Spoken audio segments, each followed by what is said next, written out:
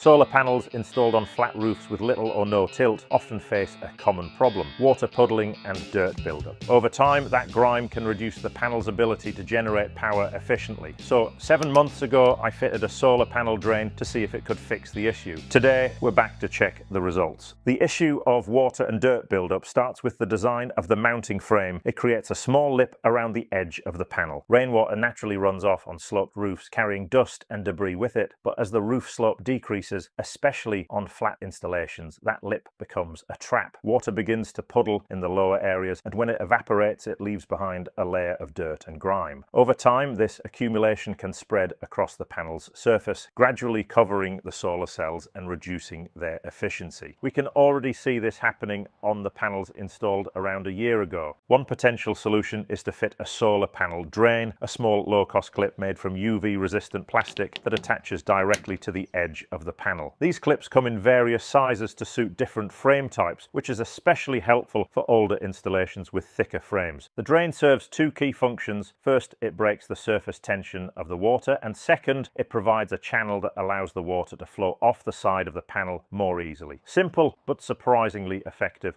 To test these clips, I retrofitted them to this installation, which has panels mounted in both landscape and portrait orientations. The clips are simple to install. Just snap them over the edge of the panel. I've added 2 clips to each panel, positioning them near the corners where water and dirt tend to build up the most. To properly compare the results, I left 1 row of panels without any clips to see the difference over time. So after 7 months, what are the results? Has this simple fix made a noticeable difference? Let's take a closer look at how the panels with the drain clips compare to those without. On the portrait-oriented panels, the drains have done a great job. There's only a slight debris buildup near the panel lip, far less than we'd generally expect. Interestingly, I fitted just a single drain in one corner on one panel, and it performed just as well, if not better. You could argue it's more effective because the area around both drains on fully fitted panels tends to become a new collection point for dirt, so fewer clips might reduce that secondary accumulation. The story with the landscape-oriented panels is a bit different. You can clearly see that the drains have done their job. There's noticeably less dirt in the areas around where the clips are installed. However, there's still significant dirt accumulation in the middle of the panels. This tells me there's likely a slight dip in the panel's level, probably caused by how it's supported. As a result, water tends to collect in the center.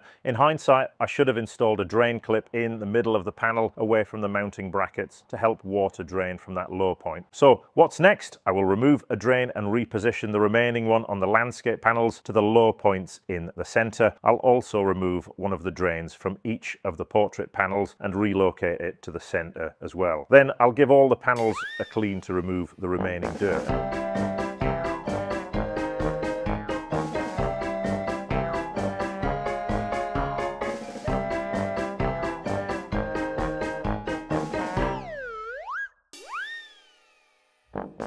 Now, I don't think these drains will eliminate the need for cleaning panels on flat roofs, but the early signs are promising. If the drains are correctly positioned, cleaning intervals could be reduced. That said, you'll still need to keep an eye on the areas around the drains, as dirt can build up and eventually clog them. Let me know in the comments if you have installed these drains or are dealing with similar issues with flat roof installations. I'd love to hear your experiences. Of course, one way to avoid this issue altogether is to install solar panels without a lip. I came across a panel like that at the recent Intersolar exhibition in Munich. If you'd like to learn more about that and the many other innovations we discovered in the world of solar and renewables, check out our review video on screen now. And don't worry, we'll be back in another 7 or so months to check in on this installation and see how the changes are holding up.